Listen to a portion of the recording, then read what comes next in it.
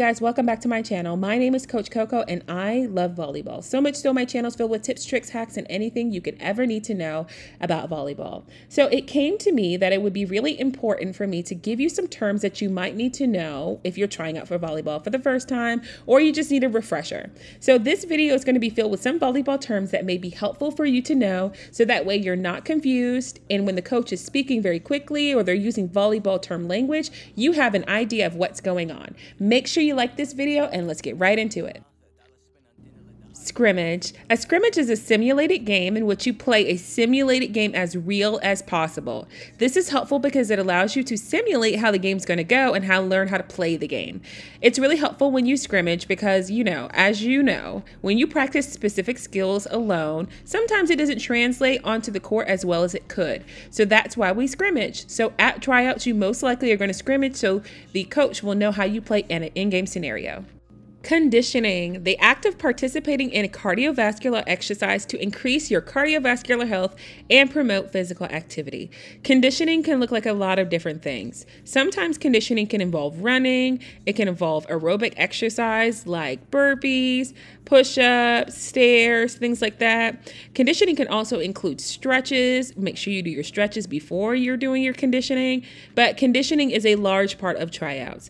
The reason why is because as a coach, we want to see your aerobic capacity or how well you can move physically.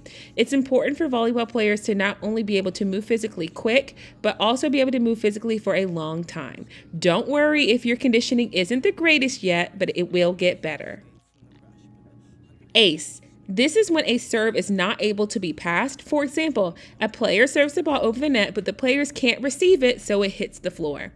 An ace is sometimes when you will serve the ball over, sometimes somebody will touch it, sometimes somebody won't, but it's when the ball cannot be received, so it literally comes right back. I've gotten several aces in my career, and one looks just like this. As you know, I served it, and nobody received it. Ace. I say I'm fine with a grin while I'm thinking about my pops. Line. This refers to the angle of hitting. This is when the ball is hit down the opponent's sideline. Example, the coach asked the player to hit the ball line, so the hitter attacked the ball down the line. So hitting line is very effective, especially when you have a player who may not be able to receive that well. So as you can see, I'm hitting line in this video because they were bunched up towards the middle. The same thing with line. Angle. This is when the player hits the ball towards the inside of the court at an angle. Example, the hitters were blocking line, so the hitter hit the ball angle.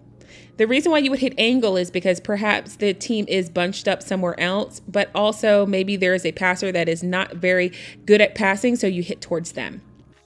In system. The 6 players on the court when they are playing within their rotation is a system. While players are playing within the court lines, within their positions, they are in system. So in system is kind of difficult to explain. But when you think about the 6 players that are on the court and they're playing the game, they're bump, set, spike, and everybody's in their position doing their job, that means the ball is in system and flowing really well. Similar to in system is out of system, which is what you'll hear much more often. This is when 6 players are on the court and they're out of their rotation and the ball may be outside the court lines. The players are going to try to get the ball back into system, and sometimes this is referred to as out of system. So basically, you're trying to find that sense of normalcy. The players are going to try to get the ball back into that bump, set, spike kind of rotation because the ball may be going a little cuckoo. So when we're out of system, we're trying to get back into system.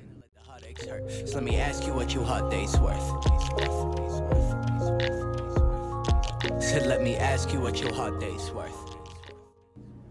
Penetrate. This term can be referred to as a block. When the coach says that you need to penetrate the block, they're asking you to push more into the block and make it more firm. You don't want to have weak fingers when you're blocking because that can lead to injury. So penetrating the block means making your fingers much more firm. As here, an example, a player that I played with, she penetrated the block so that way she could block the hitter when they were attacking the ball. Side out. This happens when the team receiving the ball successfully gets the ball back by scoring. This can also happen if the scoring team makes an error giving the ball to the opposing team.